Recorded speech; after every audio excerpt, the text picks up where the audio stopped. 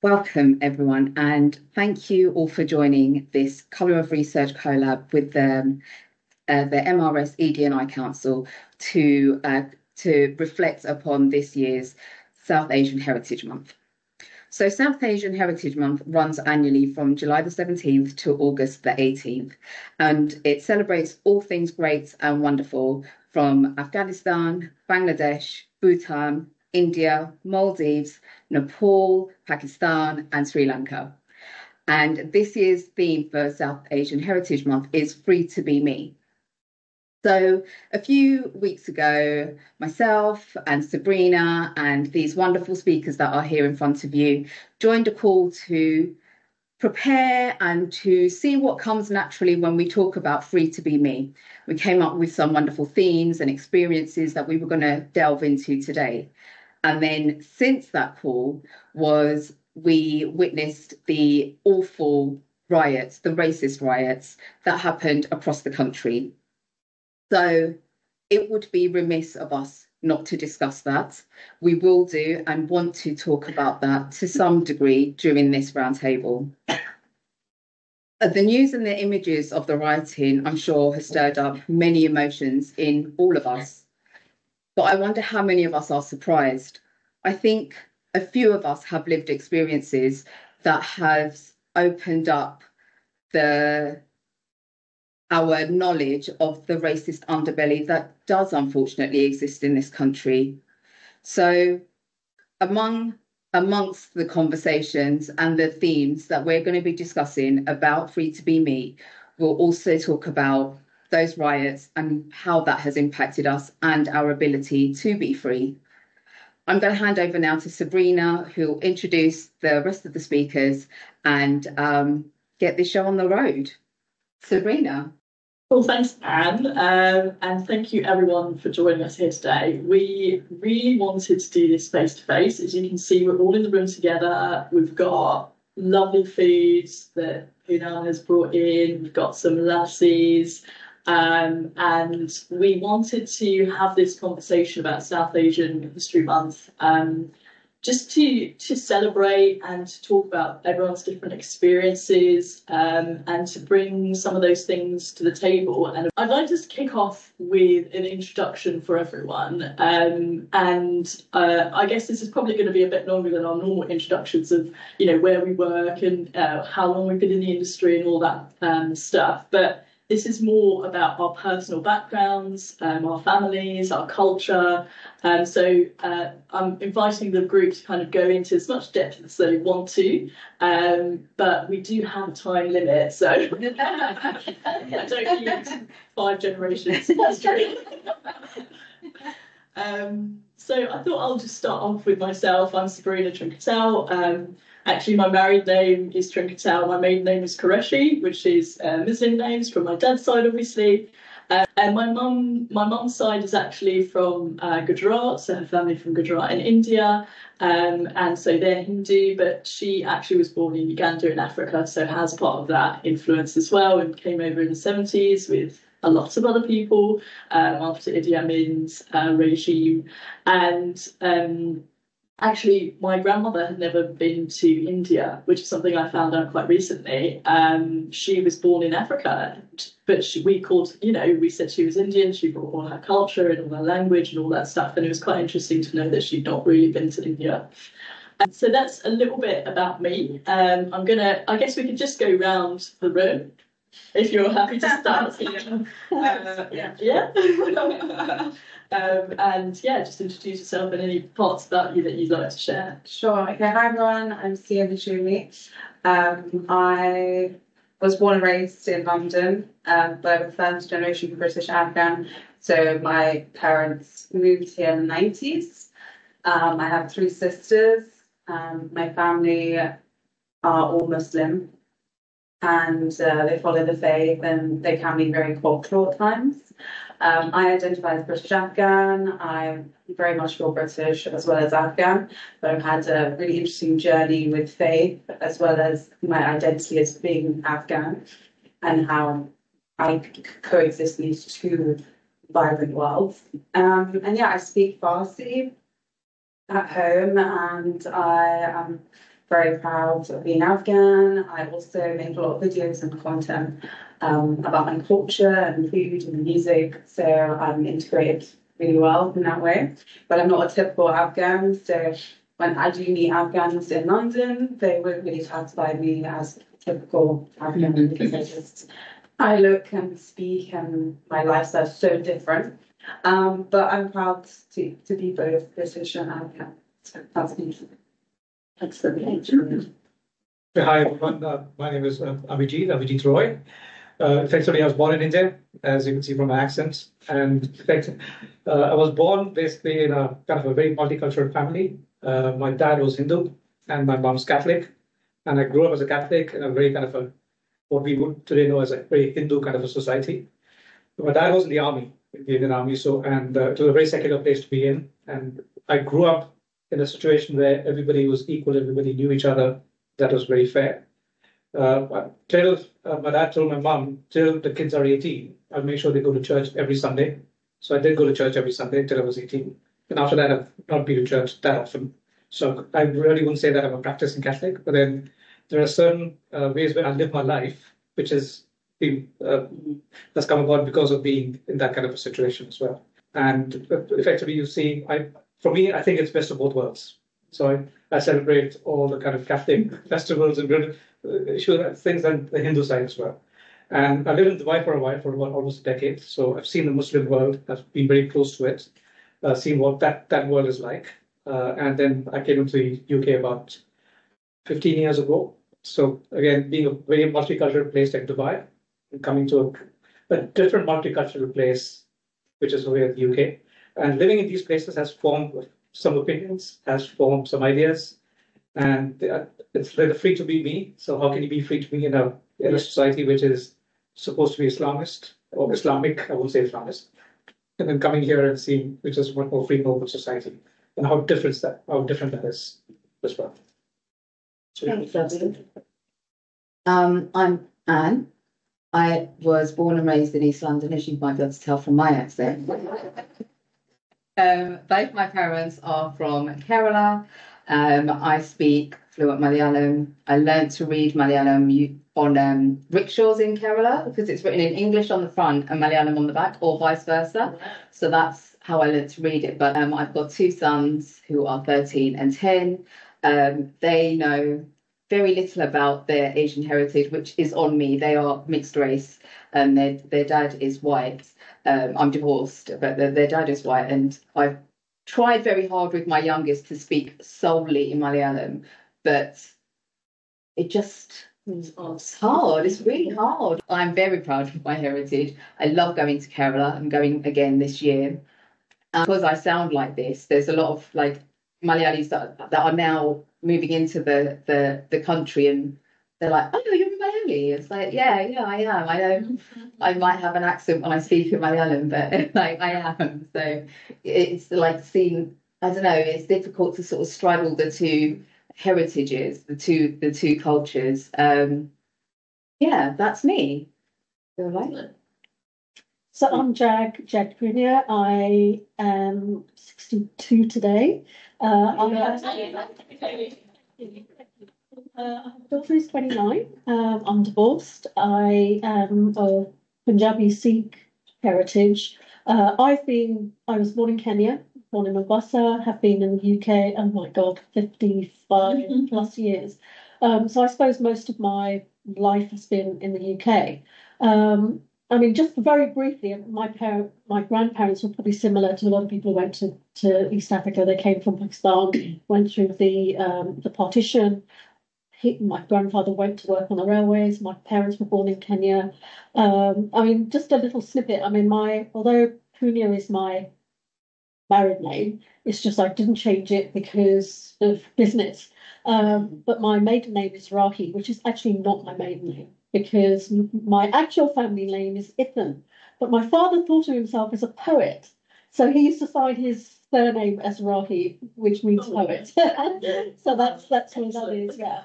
I mean, I suppose because I'm older than you guys, I probably have struggled much more over my life in the UK with this dual culture. because I think, as you all know, I came through when girls didn't have much opportunity. Nobody in my family went to university. The girls didn't go to university, got married at 21, 22. And I did none of that. And I think the reason is that my grandfather, for a man of his generation, was actually very liberal. He didn't like women wearing this because he thought it was kind of slightly degrading.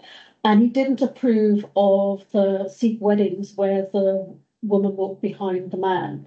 And I think so that's probably the seedling of my feminism, which my father has had to struggle with since I was 16. So I think he always thought, where the hell has this child come from? But it's taken me all of those decades to finally get to the point where I feel I can be me. But it's been a long struggle with lots of conflict.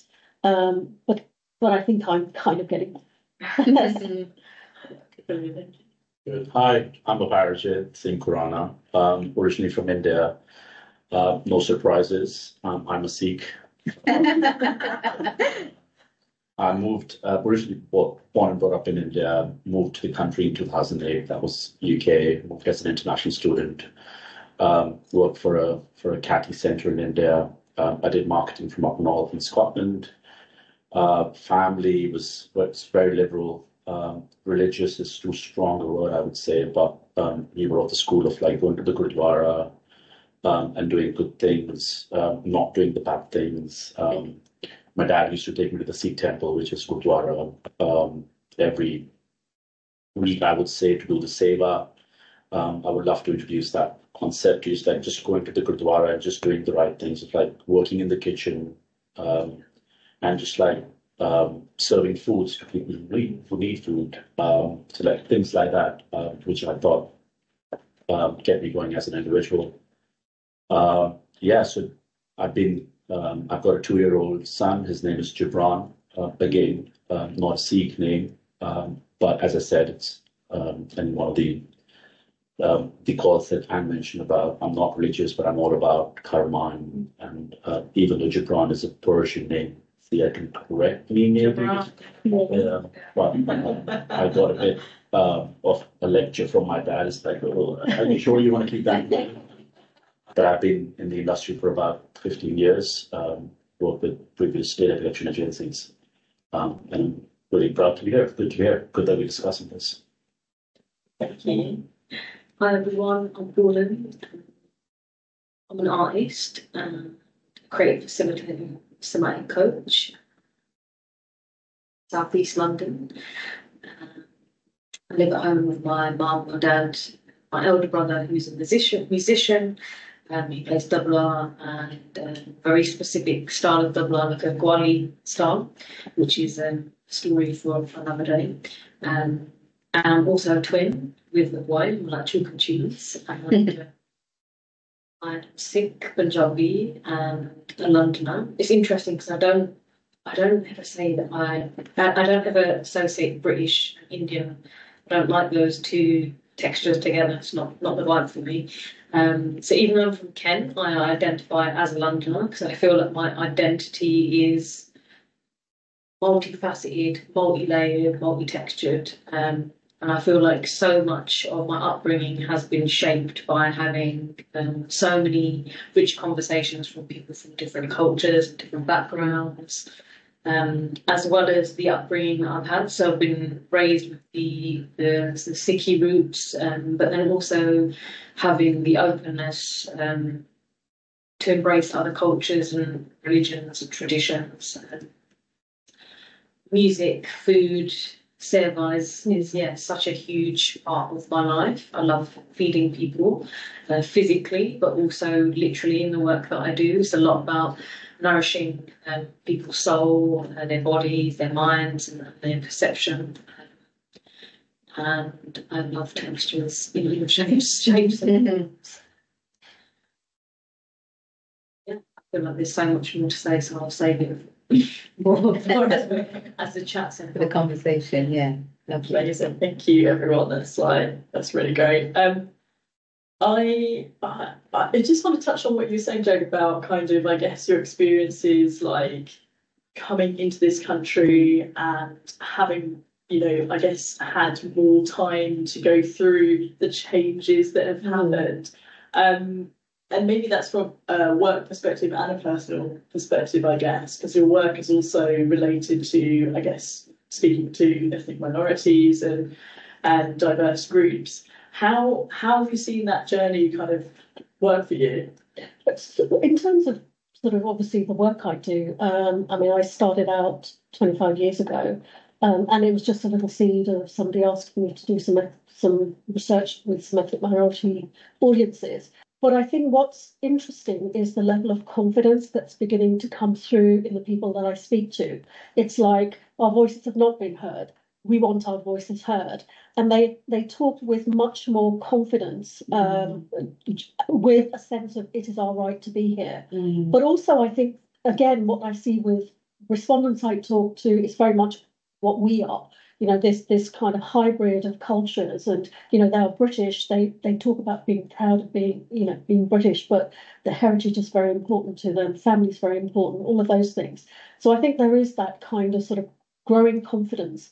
But I think that's partly also to do with the fact that over the last 50 years since I've been here, what we have now that we didn't have when I was younger was those systems and structures. There weren't Indian shops. There wasn't anywhere to listen to Indian music. There wasn't any Indian radio stations or television. So we weren't able to participate in those aspects of our culture. Yeah, it's we were talking a bit before as well about like how the difference between first generation, second generation, and coming from, you know, being born in a different country and coming here, or being born here and trying to manage that interplay, I guess, of the different cultures. And when you're sitting and having drinks with people and they're having those conversations about pop artists or certain games they play or any kind of those activities that you just have no clue in terms of what, even the name doesn't sound of ring any kind of bells. I think, how do I get into this conversation? Because I can't talk about any Indian singers or anything else because nobody knows that either. I've never really faced any kind of discrimination, so to say, either underlying or overt to that extent. A lot of people who are born here, when I look at my friends' kids who've been born here and got unis here, I think they feel British, they don't feel Asian. Yeah. One of my very good friends, and we grew up together in India, and he came here before I did. And he works for one of these big FMCG companies. And he feels completely Indian. Because if there's a cricket match, he's fully support India. And when I look at his daughter, she doesn't identify with that. She's completely feels that she's British. Interesting. But obviously, the kind of schools you go to, whether it's private school or public school, that makes a difference as well. So now the role that I'm doing, it is important for me to understand how the football leagues work here, what Barnsley's Premier League is, or saying what Arsenal is, and whether I'm supposed to have a conversation or say anything about Manchester United. Even though I've been here a long time, I still don't know any of that. It's those water cooler moments where if you're part of, you know, talk about EastEnders or whatever it was. Yeah, the interesting stuff, because I'm the first gen, I still can relate to you a lot. Like growing up, so my parents didn't really watch like English movies, like there was no English like Western songs.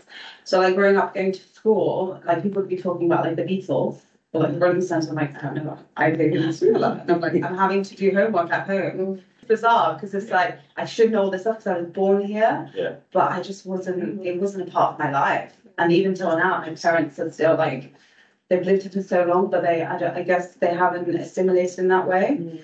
Mostly because it was a struggle to fit in, and also because they're just so involved with their own cultures, and that's just all they know. When I started reception was when the first time I held a knife and fork. I remember it was fish and chips on my plate, and having this knife and fork and just being like, now what? And like Mrs. Lawrence, the dinner lady, they managed to put it up to me. Yeah. And I just remember feeling like, I don't know, I that's like still like quite a visceral feeling of like not otherness and like not really belonging. And I sounded like everyone, but I didn't look like everyone. And my experience was so different to everyone that I couldn't really gel in this school dining room. I've grown up in a culture where you use your hands to eat. Yeah. Suddenly, though my dad was in the army, and he always used a fork and Right. spoon because that, as you grow up, that's the way it's done. So I always use a fork and spoon. I never use a fork and knife. But something so small like that, Yeah. it feels so different. Yeah. Yeah. And it's like such a big insecurity. I didn't know we were going to bond over cutlery. Actually. What happens for dinner then is all the country teams gravitate together. So the Spanish are together, French are together, Germans are together, Yeah. and the English are together as well. Yeah. Now, coming from Dubai, obviously you can't speak those other languages, but you can speak English. So we all gravitate towards the English table and sit with them. I remember one of the guys, after speaking to him, had a nice long conversation. He turns around and says, "You speak really good English." I just looked at him for a minute. I said, "But what do you mean?" He says, "No, because you speak like the Queen's English." So I said, "So what are you speaking?" In the sense of, because we have still having a conversation, right?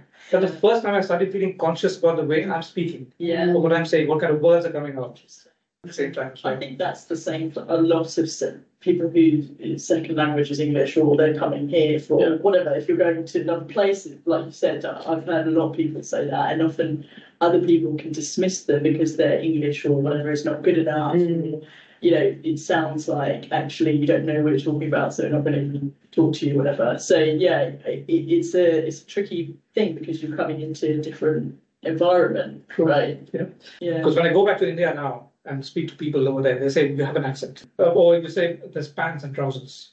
So Yeah. Americans, Yeah. Indians follow a lot of the Americanisms. Yeah. So I remember once one of my friends went into one of these stores and said, "Can you show me some leather pants?" And I just said trousers. Then she got it. She said, "Okay." Oh, the images that are coming up in my mind. But that's because pants are trousers over there. That's how people look at it. I come from a quite strict Punjabi family. My father wears a turban, and my mother has never cut her hair. So every time I went to my parents, I always wrapped it up. Oh, wow. Okay. Always. Except then by mistake, my hairdresser cut my hair a little bit too short, and I was trying to stick it into a ponytail, and I couldn't. And I sort of thought, I'm 60 years old. This is pathetic. I go to the business world, and I'm, a business owner, and then I become this little person with my parents. So I just phoned my dad up and said, "Dad, I'm coming to see you on Sunday. Oh, by the way, my hair is really short." And he didn't say a word. Yeah. But he said to my sister, "What the hell has she done?" And it's never come up in conversation again. I think it is going to be different for your generation. I think because you're much more conscious about thinking about your identity and which bits are kind of important to you. I mean, as you said, you grew up where your cultural food, music was really important. But so you're kind of thinking about that much earlier than perhaps I did. Yeah, potentially. But I feel like it also gives more room to reject it. Right. So I think For your parents to reject it, for for myself, yourself to reject it. because there's these two identities, and I want to be more British. So young, and so I rejected a lot of it. It's only been a few years I've really been accepting of the culture. Right. And I'm now proud, and I wear the jewellery and I wear the clothes. But before, it was something I didn't want to identify as. So how did your parents feel about that? I think they were upset and probably disappointed, but at the same time they understood. So my dad, for example, he says, when you have children, give them English names, because in society, they're just not going to get far with, an Afghan name. Yeah, my dad said the same. And the state, yeah. I don't know if it is easier for us, because I think, I feel like my mum has experienced a lot of trauma in me trying to be true to myself and be myself and free to be me. So I think that it's a battle that I've fought, but I'm aware that she has struggled, and I think that might be part of the reason that we sort of clash, because I'm so strong in my identity and my wants and my desires and what I want to be as a person, or how I want to look as a person, and it is so at odds with what she wanted and hoped for me. So I don't know if it is easier For my kids, it will be easier because I don't have those expectations that on them. Because you've as kind of my- broken the kind of sort of Yeah, I feel like I've yeah. probably broke. You know, I married a white man. I divorced the white man after I had children with him. Like we bought a house, and then all of that whole thing. Like there's not a lot of people in my community that have done that, or if they have done that, they're very much then sort of hidden away. And I don't want to hide away. Like I still want to go to like community functions. And my mum, but there was a community function. Mum was like, I don't know if you should come because they'll ask where your husband is. And I was like, well, A, he's my ex-husband, and I can just say, and she was just like, no. So it's a real yeah. I think that is where you get that conflict because, you know, we live in British society, which is about personal choice, personal responsibility. And then we live in the Asian world or the, you know, Afghan world where family, you know, it's not about what you want. It's what's the done thing. Yeah. And that constant push it is difficult. Yeah. But how have you found that for you yourself, kind of being, you know, going from a work perspective, but also personal perspective, and kind of trying to navigate what you want, what the expectations are, what the wider family expectations, and all that stuff? I feel like I'm the same. I feel like I'm the exception. Yeah. Yeah, that's the saying. Yeah, that's the saying. Because I feel like my experience it is quite rare in the wider pool. Like my dad wears a bug. My dad wears a turban. He's got a beard. But they're very open spirited, very open hearted, and they've always encouraged my journey. Like I studied textile design from day one, so it's like I didn't want to do something that was like my soul is not to sit at a desk at a computer, but like I've always been a maker, and I come from a lineage of artisans and creatives and healers, you know, all of that beautiful stuff, and they've always encouraged me to follow my heart and to follow the path because they also didn't have those opportunities. Yeah. My dad wanted to be a table tennis player. My dad's like very sporty. Even today, he's like. On Tuesdays he sets up he holds like a table tennis community. So every Tuesdays he's a massive golfer, part of the golf club. He's retired now, so they're very, very sporty. So he's always encouraged me to follow my passion. So did textile design, ended up working in trends, and then I was like, this is sucking my soul and I can't do this anymore. So for me, like they've been very, very supportive and very encouraging, even though it's not like the traditional path of like, now you've done your degree, you know, get a job. Yeah. They've never ever pushed me, even now, like to get married, to, you know, buy a house, and you know, all of the things. I feel like a lot of my other friends and families, they're encouraged in that way. I don't think it's wrong, but it's not right for me. So I feel very seen and heard and held by my family, and I've got very strong male connections. Like I've got a really good relationship with my dad, with my brothers, and they've always encouraged me to follow my dreams in a wider sense. But I do feel, and we were discussing this on the call, like from the wider ripple of family and friends, there is this like, have you not met someone here? Like just sending the occasional dating app, you know, and it's almost like seeing me live out the life that I'm living. It almost challenges the choices that they've made. Are they really happy in the decisions that they've made, the life that they're living, and all of that kind of stuff? And it's not really what people say, it's what I feel when I'm in space with people. So it's like these very sort of silent nuances that come through. And then the other thing that I've seen a huge shift is when I was working in trends, and it's so interesting because there was almost like quite like an archetype of how you show up, what you wear, and how you present, and I've had to unlearn a lot of that. So I would go into those agencies and be dressed in like very monochrome, very like, you know, don't want to stand out too much. I stand out already. I've got brown skin kind of thing. But I never was made to feel that otherness from all the places that I worked in, but it was the otherness that I was feeling within myself. And I think the first place that I worked at, I always go back to that because it was such a global community. I always felt very celebrated in that. But now, like, I show up and I'm full in colour head to toe. I try actually not to wear black or like monochrome.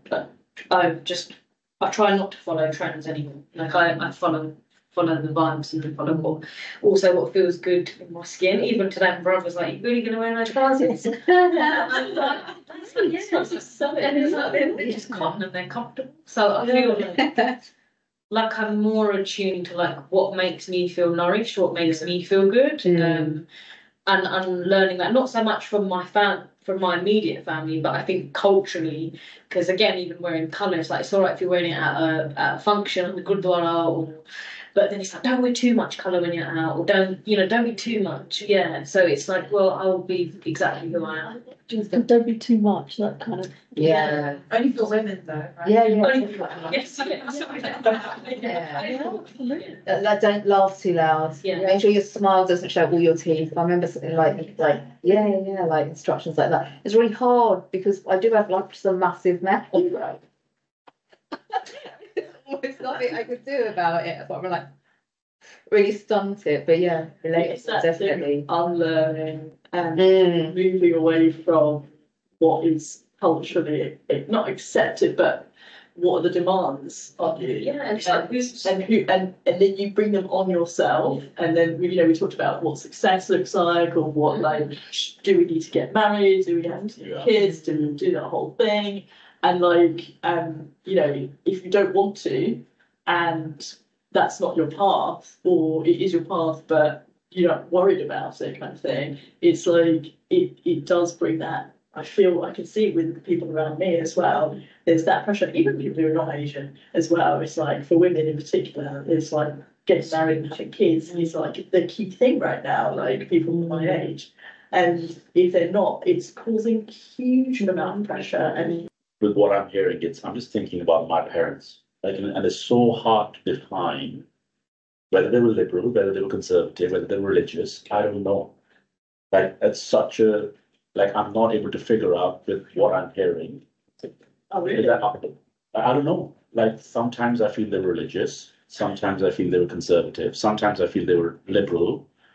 Sometimes I feel they were too protective. Like, I think the first decision that I took, the decision was trimming my beard.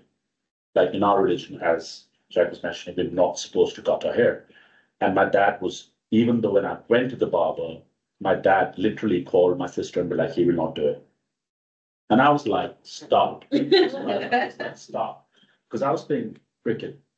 I was playing first class cricket back in India. And for 6 years, I'm talking about from the 16, 17 to 24, as Sikhs, you're supposed to keep your beard long, but you're supposed to keep it tight, you're supposed to put a gel on it. So literally, when I'm putting my gel on it, I'm like that. And so imagine me playing cricket like that.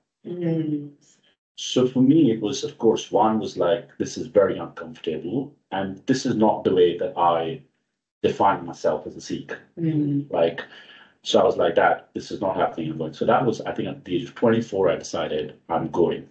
And I think before that, if my dad would say, is it morning or night? Even if it's morning, I would say, if he says it's night, I would say it's night. So that's the reason I'm saying it's so hard for me to. And then I got it trimmed. He didn't say a word. There was no reaction. They didn't say a word. They kept quiet about it. And after trimming my beard, I cut my hair at the age of 35. So I still had long hair, but I didn't have any beard. So I was still wearing a turban. And then they would not say a word. And then one day I just went because I was like, that does not define. Of course, I will not say that on a Sikh podcast. That does not define me as a Sikh. Like, to me, there are other things that define me as a Sikh. And I think that's where I would like Gibran to be like that. Like, wearing a turban does not define me as a Sikh. Like, I could not wear a turban and still be proud to be a Sikh. Like, having a beard does not. Like, about changing times and breaking the shackles. I think that's the generation that we are living in at the moment. Is like, I don't care what your bride decides to do, like whether he wants to be Sikh or Muslim or whatever. Like I don't care. Yeah. Till the time he's doing the right things, uh, like doing the right things, which is more about like look into yourself in the mirror and be like, that's where. Yeah, I choose myself. Exactly. Yeah, that's just. Yeah. And to be honest with you, I don't think I even can control that as a father. Like my dad tried. No chance. It's like to me, what I've accepted is the more you press it, one day they'll be like, boom, that will happen. Yeah. Yeah. And I think that's where I'm trying to be very careful. I feel like various journeys of everyone and probably everyone else outside of this room as well. Like we've all kind of had our little battles almost that we've been pushing and fighting against and testing and in order to try and bring it back to how we feel and how we're trying to be honest with ourselves. Yeah. And live our life as free as we can, free to be me kind of thing. And it seems that everyone's kind of on a bit of a different journey depending on your culture or your background or, you know, whatever your family was like or whatever. Yeah. And it's kind of, we seem to bring in bits of our culture and our like traditions that still make sense to us and we still want to continue to keep hold of because they're still valuable. But without the suppression and the strictness of this is the black and white, this is the box, this is how it's meant to be. Actually, it can be a lot of different ways and still be fine and good and, you know, actually better probably. Why don't we talk a little bit about some of the riots and stuff that happened last week? So in terms of the background, I guess, for people who might be watching this at a different time, last week there were some kind of some riots and protests that were kind of started. The catalyst was the unfortunate and horrific kind of murders of the young children in Southampton and Southport. Apologies. And that through false information through the media actually started to kick off these far right riots where these people were targeting immigrants and Muslims around the UK in different cities, and it just kind of erupted out of nowhere over that weekend and the few days after that.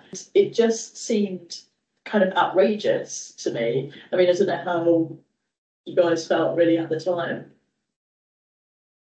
I was going to say, I was like, same, like confused, horrified. I think this is the first time in my life where I've actually been hyper aware of my brownness in the context to where I live. And I've always felt very safe. I'm living elderly white guy in his it wasn't a wheelchair, but you know when they're in like an electric scooter, and he came charging towards me, and I was just like, I'm just going to move out of the way. So I'm not gonna. And then as I moved, he like muttered some abuse under his.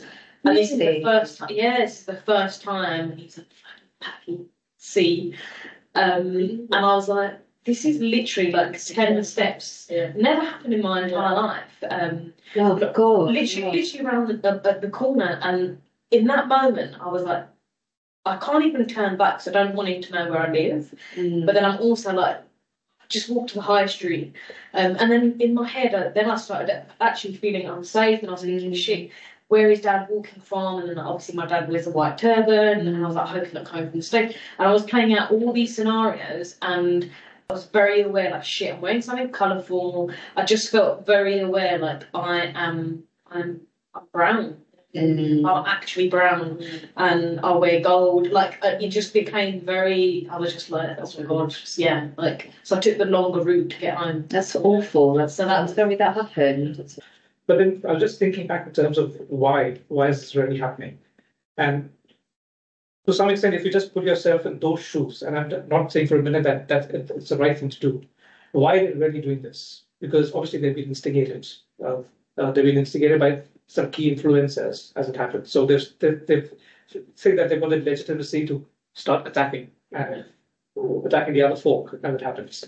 One of the things I do feel that it is a minority. it's not a majority of the population here.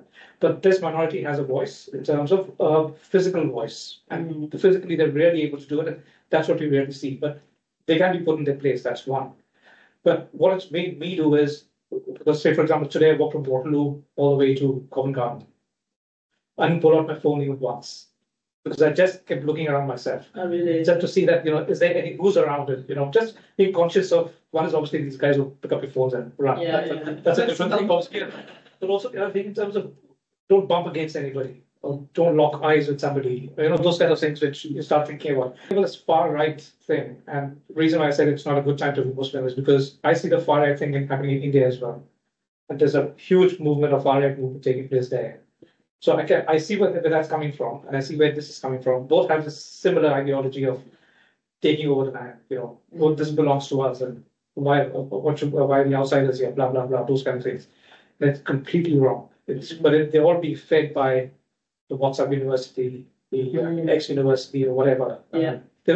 I mean, you said you think it's the minority, but I feel like a lot of people feel that way, but they're just not confident enough to go out there and get involved in that specific crowd. But I feel like people still feel that way. Yeah, There is that underlying.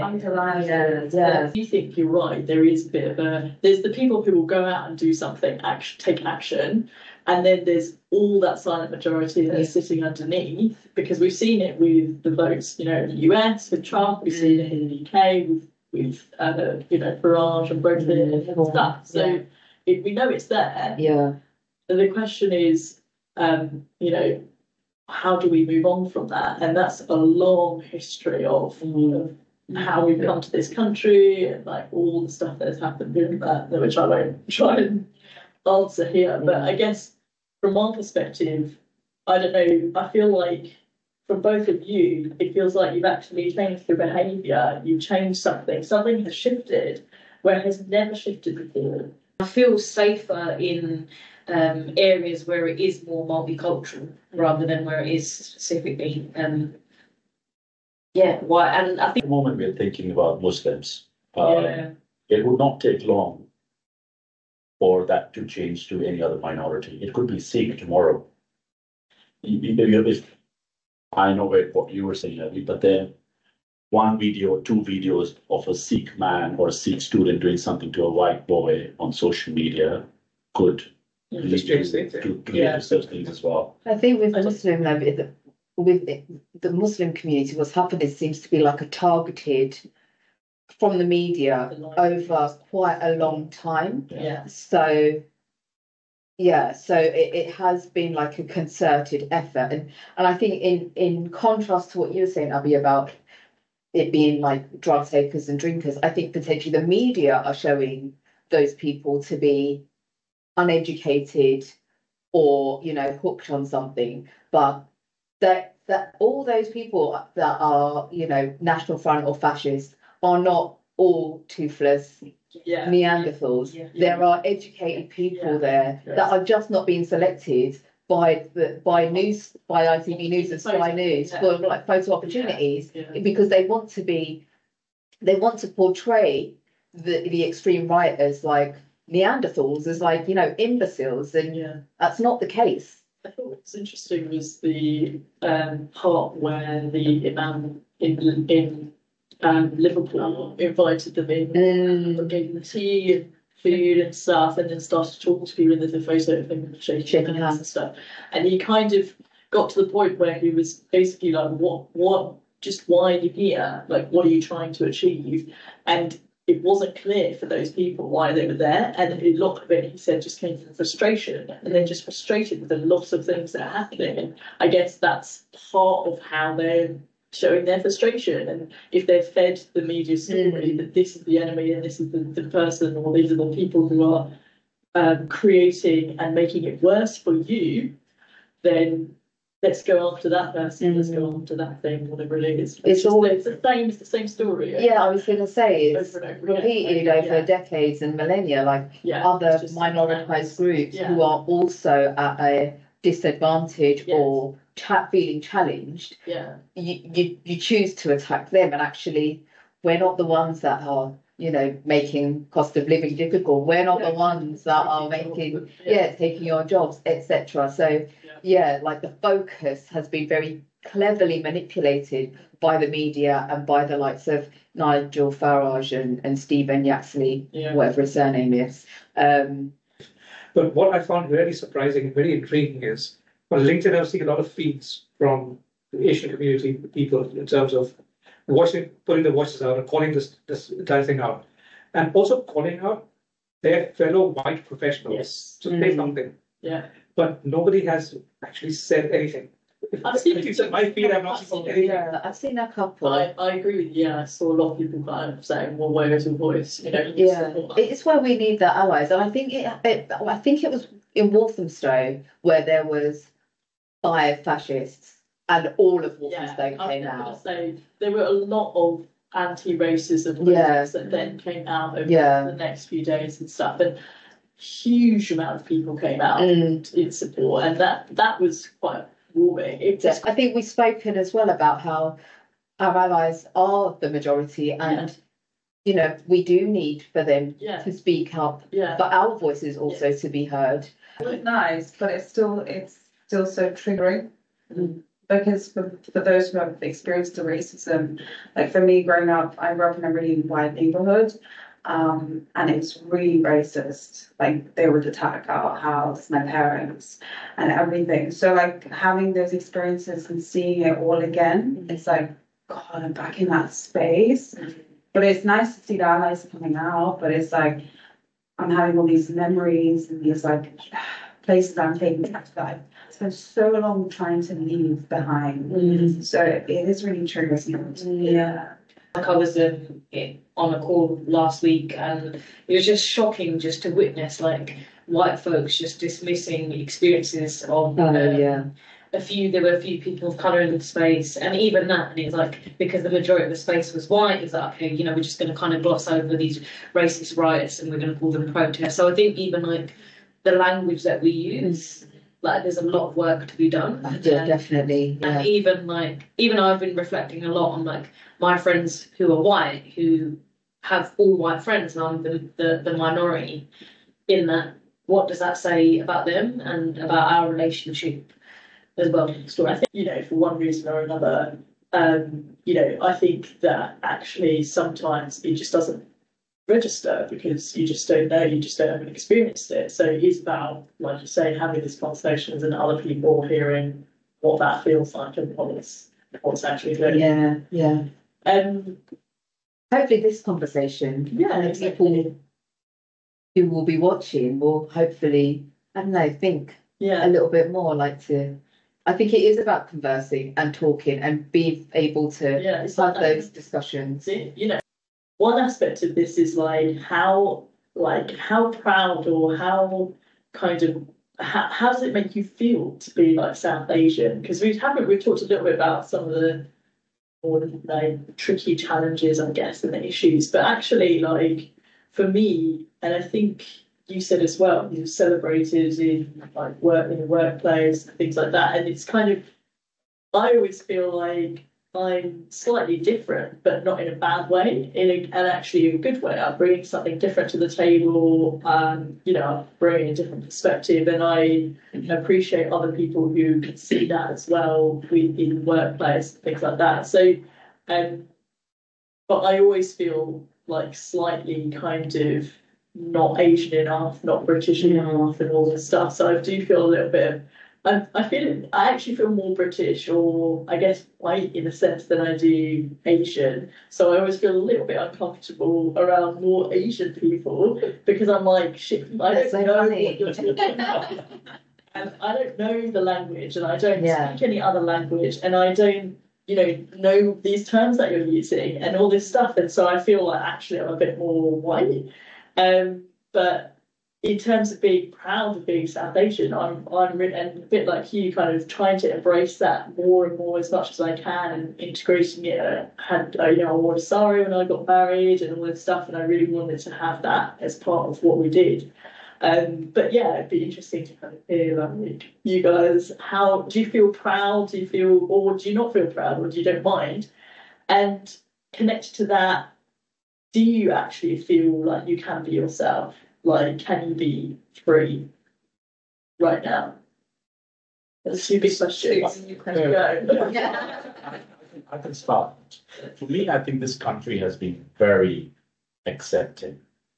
From the time that I landed, this was in 2008, of course, again, going to the university, very accepting. Getting my first job in London after uni, very accepting. Like, proud to be a Sikh. That turban is not going off anytime soon.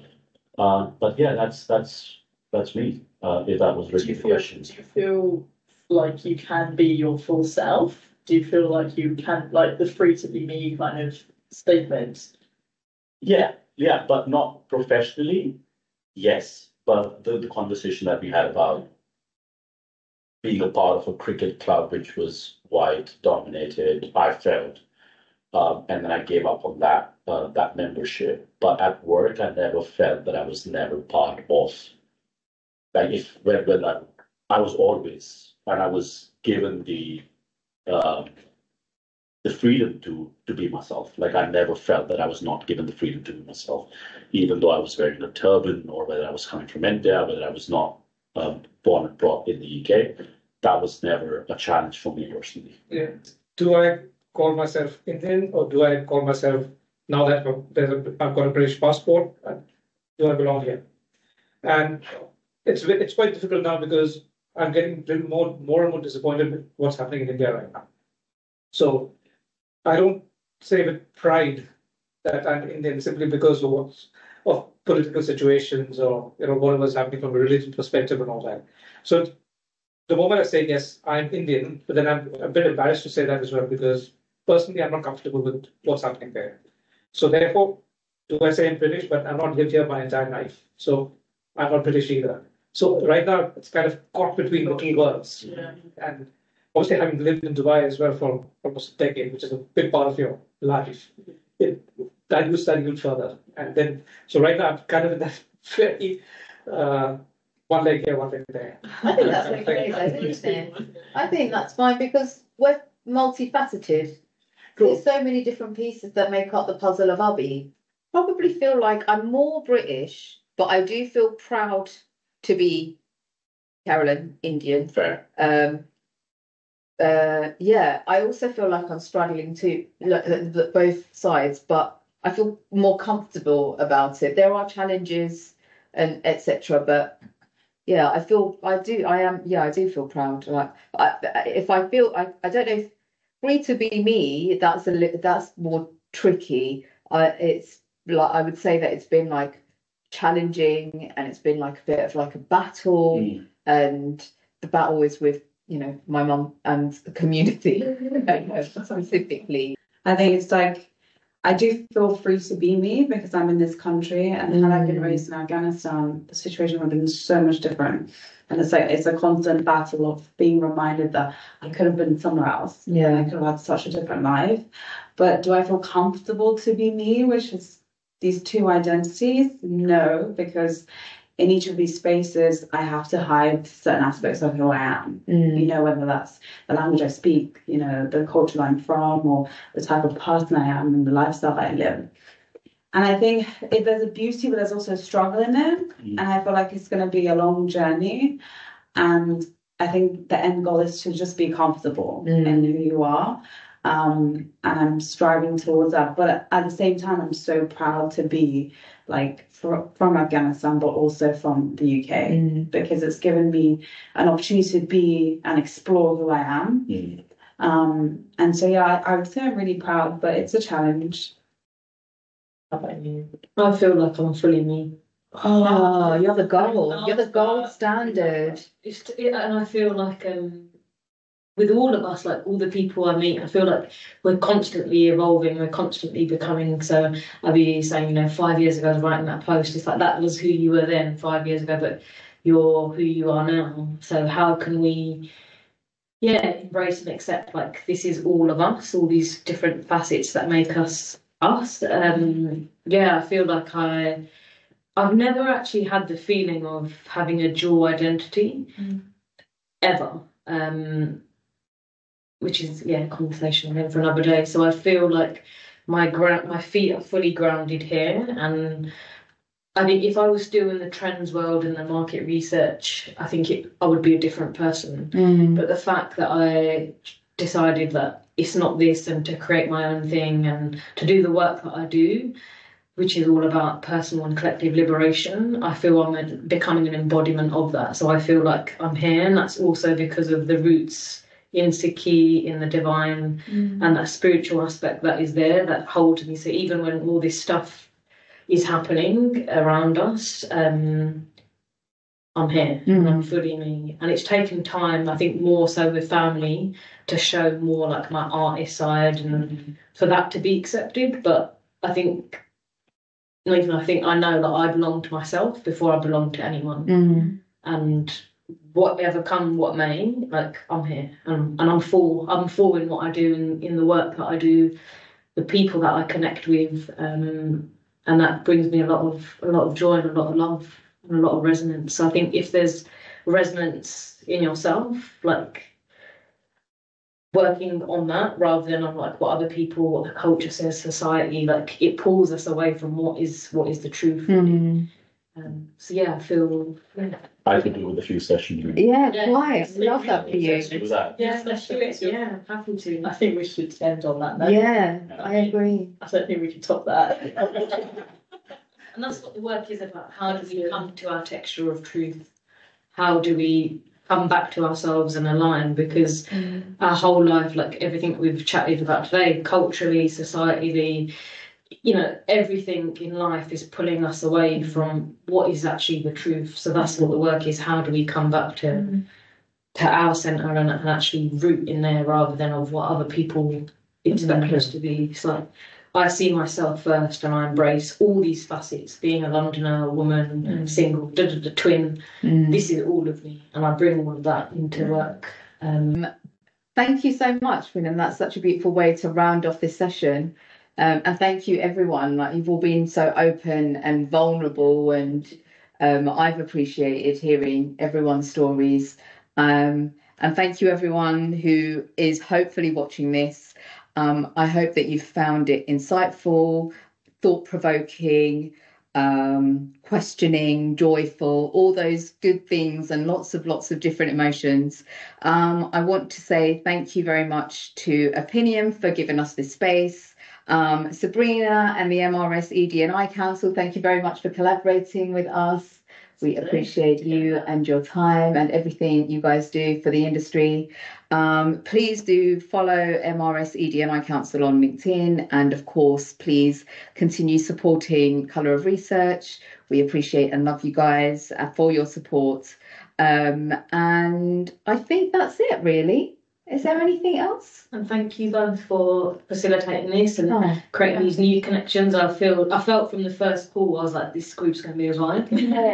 I'm looking forward to Abby taking us on a food tour. Definitely. Sorting us out. Love that. Yeah. No, well, thanks a lot for kind of arranging this, and all of us to have voices as well. So I think that's really important. And for the rest of we're just a small group of people like us who are working in the industry as well. So this will really push some thoughts into their heads. Yeah, definitely. Follow on the conversations. Yeah. So thanks to South Heritage Month. Yes, thank you, Sia. Thank you also to South Asian Heritage Month. Yeah. Thank you South Asian Heritage Month. We look forward to what you're doing next year as well. Thanks, guys.